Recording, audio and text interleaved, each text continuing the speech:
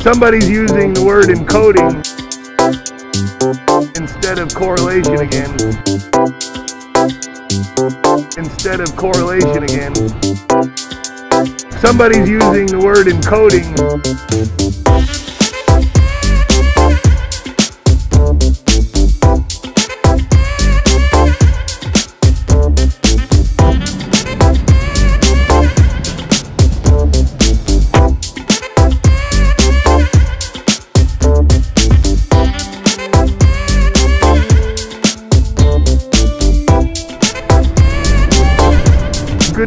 Pittsburgh and universe. This is JC on a bike. My name is JC and this is Journal Club on a bike. Well, somebody's using the word encoding instead of correlation again. And so we're going to cover a Nature paper today, and we're going to cover it a little bit more friction-y than we usually do. I covered Ann Churchland's recent offering a couple weeks ago where she showed that single trial variation in neuronal networks is largely explained by the movement of the animal, and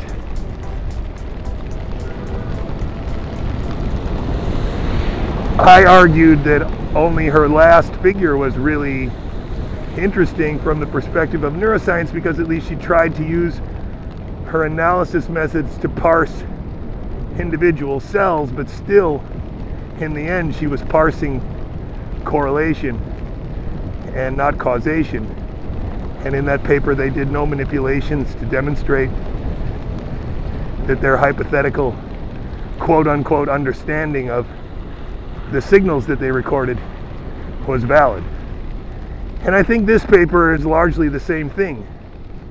They state in their abstract that they record from 30,000 neurons in 42 different brain regions, and they see that movement and this kind of thing explain most of the variation in most of the brain regions, and most of the brain regions are activated by motion. And so in figure 1 they show that they can record from a shit ton of neurons and from all kinds of different brain regions, and they show that they can record from these neurons during a task. I mean, it's almost like it's a Neuropixel proof of concept paper and that's it. Like, look how many neurons we can record from. And nowhere in the abstract do they state a hypothesis. Nowhere in the abstract do they use the typical previous studies have shown X, Y, and Z, and then here we show something else. There is literally none of that language in this paper. And why? Because none of that language applies to this paper. There isn't really a hypothesis. If there is a hypothesis, I'm afraid the hypothesis is that if we record from 30,000 neurons in 42 brain regions, we will find some correlation with particular behavioral landmarks that we as the experimenters identify. Now in figure 2 you can almost hear this same logic in their figure title. The figure title is, in and of itself, or like a misnomer or mislabeling of the data. See if I can recall it directly.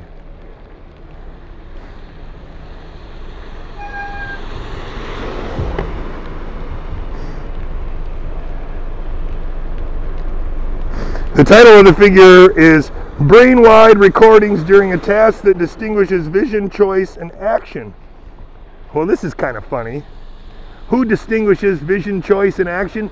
You have chosen a task where the experimenter can easily delineate between choice and action and behavior or whatever. But like, that's on you. That's on the experimental design. That's on the experimenter to determine when those time points are. So it's still just correlation. It's correlation with what the experimenters deem relevant. And the experimenters don't know what's relevant to coding in the brain. They simply don't, especially not for this task. If they did, they would state it in a hypothesis. So that's my problem here. Like, you can't just record from 30,000 neurons and say, look what we did, and get a Nature paper. It really shouldn't be like that. But right nowadays it is. And I don't understand it. Because I like Ken Harris. I think he's got a great lab. I think he's a really smart dude. But if your only hypothesis is that if you try to correlate neuronal firing with experimenter-determined landmarks in a, let's say, well-designed, quote-unquote, experiment where these things can be delineated very easily by the experimenter, then yeah, you're going to find correlation. Surprise, surprise. And this tells you nothing about how the brain works. Absolutely nothing. Look at figure 3. Figure 3 shows that visual cues activate the visual cortex before activating the rest of the brain. Uh-oh! Ha, that sounds like nature to me. Holy crap. Now we really understand the brain. And so I'm sorry I have to be so sarcastic, but I mean, is there really a figure in a Nature paper in 2020 that states that visual cues go to the visual cortex before they go to the rest of the brain? Are we really there? Apparently we are. And so if they do correlation with choice, you know, they find it a little more difficult to do, and they find less neurons are involved in it. But they find choice neurons in the forebrain and in the midbrain that fire very specifically during the making of the choice. But is choice neurons really a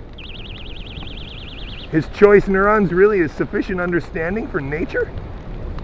That they correlate with the time around the choice. Is that really a Nature paper conclusion? I really don't think so.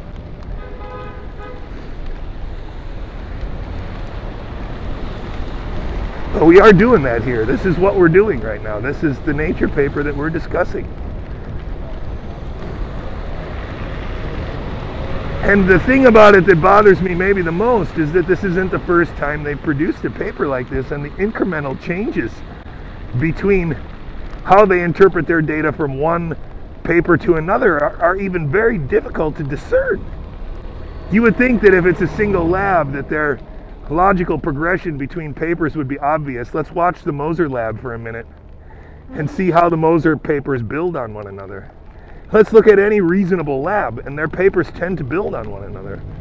I don't see how Ken Harris's lab's papers build on one another. They just keep putting out giant data sets, and they keep analyzing giant data sets, but they never once do a manipulation. Let's mess with the choice they're making and see if the choice neurons are affected. Don't you see? The moment he starts manipulating the experiment, he's not going to be able to explain the neuronal results, the neuronal patterns that he sees. And if he can't explain the neuronal patterns he sees, then there won't be a paper here. And so that, to me, is what's so awful about this. And I love neuroscience, and I'm really, really, really interested in how the brain works. But I just don't understand how this Nature paper makes us any closer to that goal of understanding how the brain works. We're just not any closer. We're not anywhere. If anything, we just have more data we don't understand. He's given us a giant data set that we can't understand any better than a data set with 3,000 neurons. Except now there are more neurons to correlate to. That's it. So in a way, the statistics get worse, not better. That's what I mean.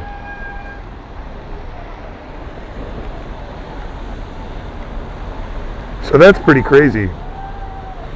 that that's where we're at. You know, where's the necessary and sufficient? Where's the causation? Where's your hypothesis? Where's the statement that we usually see in the abstract that tells us succinctly what this finding is? And there isn't. And if you read the end of their discussion, you will also just hear vague terms about coding, encoding, encoding, encoding. These things are not encoding anything, and they haven't shown you that they're encoding anything. What they have shown you is that they correlate their firing to particular behavioral landmarks designated by the experimenter. They have not shown you that these neurons are encoding anything. The other people have.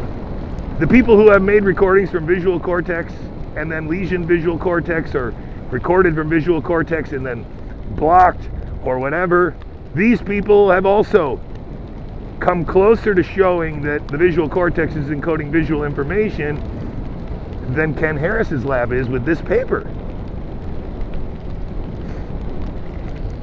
And again, I'm just frustrated because it's a Nature paper. I'm frustrated because as a field, we seem to be slowly drifting away from hypothesis-driven neuroscience to this idea, and it's a very bad idea, that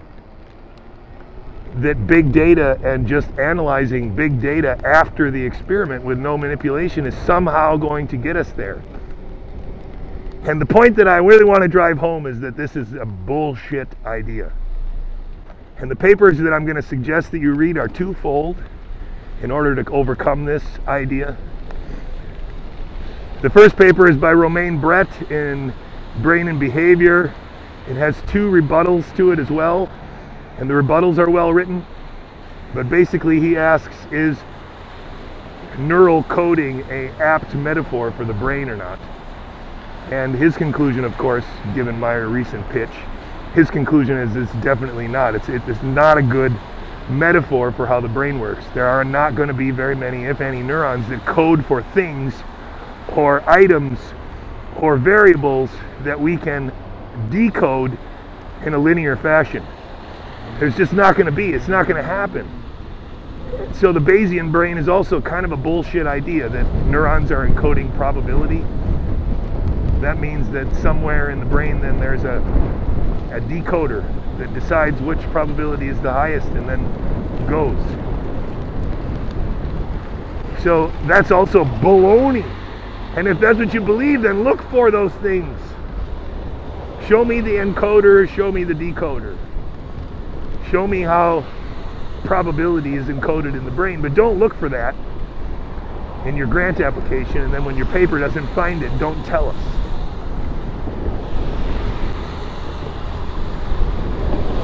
And you got to presume that if he had better information, he would.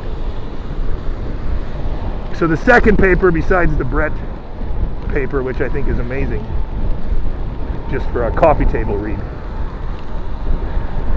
is a paper by Jonas and Cording,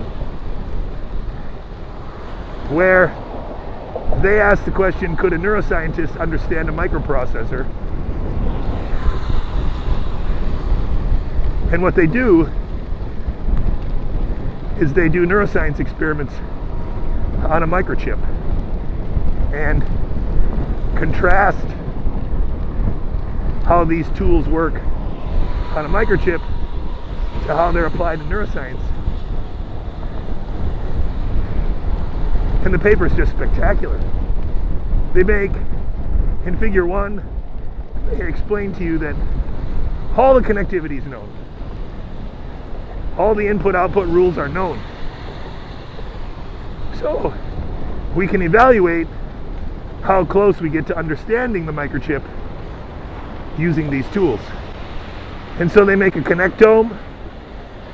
They look at functional circuits, try to identify parts of the microchip that work together during different tasks. They do lesions of different transistors to show that some transistors are required for games and others aren't. So they call those Donkey Kong or game transistors.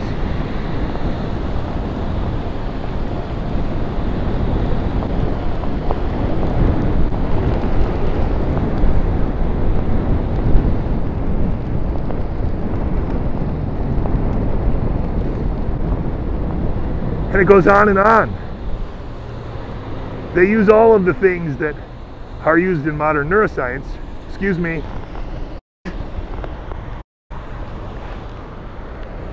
He does tuning curves. He looks at field potentials. I mean, there's 12 figures in this paper that are all replicating some pretty standard neuroscience experiment where we're exploring the microchip. And after all those patterns are discerned and after all those relationships are quantified, you come to find out that we don't understand anything about how the microchip works after all that work. Now, of course, this is a little bit staged and a little bit bullshitty. The brain is much more complicated than a microchip, but that's the point. We know everything there is to know about a microchip because we built it. And yet, by employing the techniques that we use in neuroscience on the brain to a microchip, we are not able to penetrate its functionality. Penetrating its functionality is full of false positives, none of which contribute to your understanding of the field as a whole.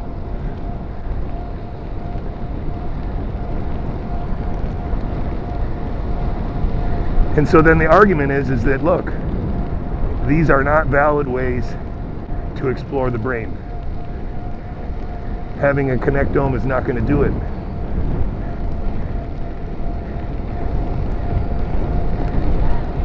It's probably part of the problem or part of the solution, but it's not good enough alone.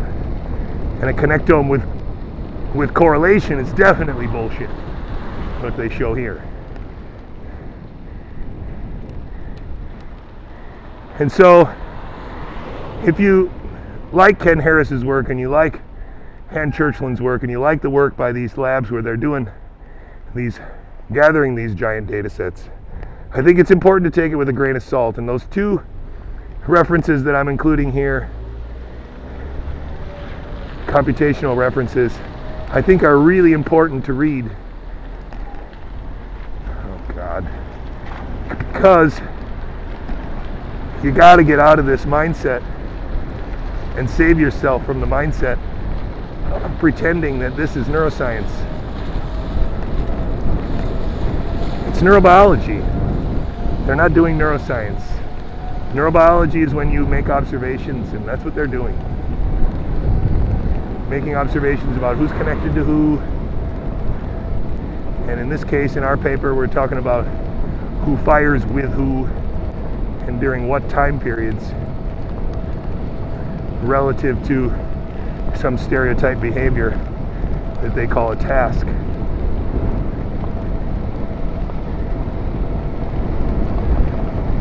But even with the stereotyped behavior and even with an entire brain recording, the best they can do is title figure 3 visual information.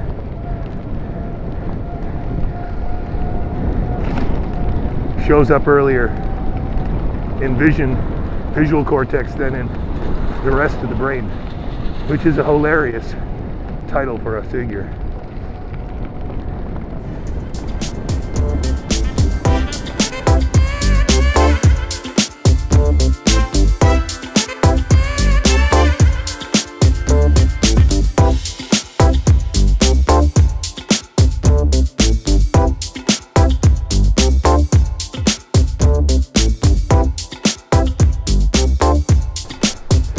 Hey, so thanks for joining me on my ride. That was a big shout out to Kenneth Harris lab at UCL. They are known for their Neuropixel recordings. In this paper, they do 30,000 neurons in 42 different brain regions, and they show that they can find correlation between neuronal firing and a number of different time points and landmarks during the task that they put the animal through. I'm a little frustrated with this paper and papers like it simply because they don't put forth a testable hypothesis, and it seems to be just a methodological juggernaut in the sense of, wow, look at how many neurons we can record from, and we have all this data, but then to find patterns in this data isn't really meaningful. And I gave you 2 other papers to look at to help you think about this problem and this concept, one of them by a Romain Brett in France, in Brain and Behavior, and one in, I'm not sure what journal it's in, but it's Jonas and Cording's paper from 2017, where they look at how neuroscientific techniques applied to a microprocessor can't really cut it in terms of delineating the function of particular parts of the microprocessor. And so in a lot of ways, because we don't know as much about the brain as we do about a microprocessor, it becomes an even more challenging thing. If we don't know how to divide the brain, we don't know how output changes relative to input. We know all of those things for every component of a microprocessor, and yet by using neuroscientific techniques, we can't get any closer to understanding their functional relationship. So how, if applying these techniques to a brain where we don't know the relationship between the parts, and we don't know the functional equations that describe their relationships, then how will correlation get us anywhere to understand what meaningful patterns are versus what random patterns are?